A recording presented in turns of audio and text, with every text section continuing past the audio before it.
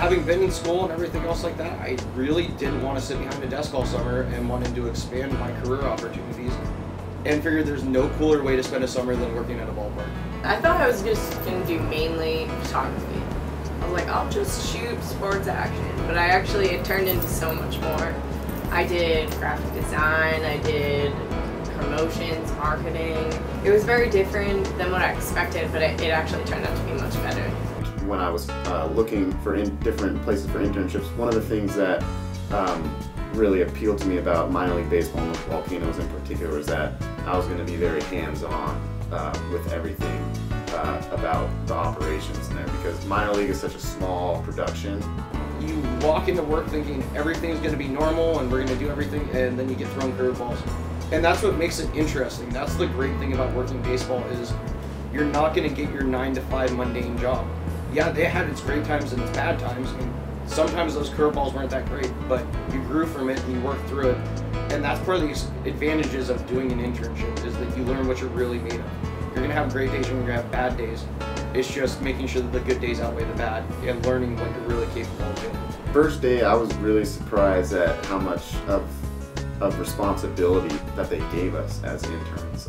I was already planning my first themed event when I first got there on my first day. It wasn't really, cleaning peanuts up after the game. You're in college and you get marketing classes and all that stuff, but real world marketing that you were going to use and you were going to put into a presentation, into a client, into baseball, that was like a really big aspect of it, and we all were like, wow, we just learned so much and we were into it. With minor league baseball and having to work so many hours together, everything else like that, the camaraderie that you have with the people that you work with is huge. Whether or not they may be your favorite person in the world or anything else like that, you're still soldiers in the same trench, and knowing that they went through the same 8-game homestands like you did, you have a much different respect for people and a much different outlook on them. And everyone did their part and worked together. You have that on your resume, and then you have great contacts with everyone that works in the Volcano. So if you want to keep working in sports, you got tons of connections through all the people that you know through the Volcanoes. I learned a lot about myself. I think that's a really important part about internships. Not only do you learn what you're going to do, what you want to do in your life in the future, but you learn more personally like what you're really good at, and that's what helps you later in the real world. Jump in head first. It's an adventure. There's going to be easy days and there's going to be hard days.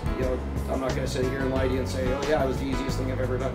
Probably one of the most difficult things I've ever done, but also the most rewarding. The difference between the Chase that walked in that door the first day and the one that left is two totally different people. You look at the ballpark the first day and you're in awe. You have a bunch of empty seats, and that first day in the first game you're like, okay, how the heck am I going to do this and how the heck am I going to get through that?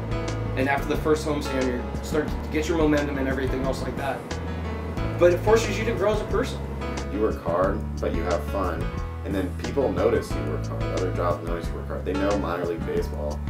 It's tough, and if you can, get through a minor league baseball season, if you can work for a minor league baseball team and be productive in that, people know you're valuable. You can be a valuable asset to them. My major selling point is, would you rather work in a cubicle or at a ballpark? For me, there's no better view than looking out at a baseball field.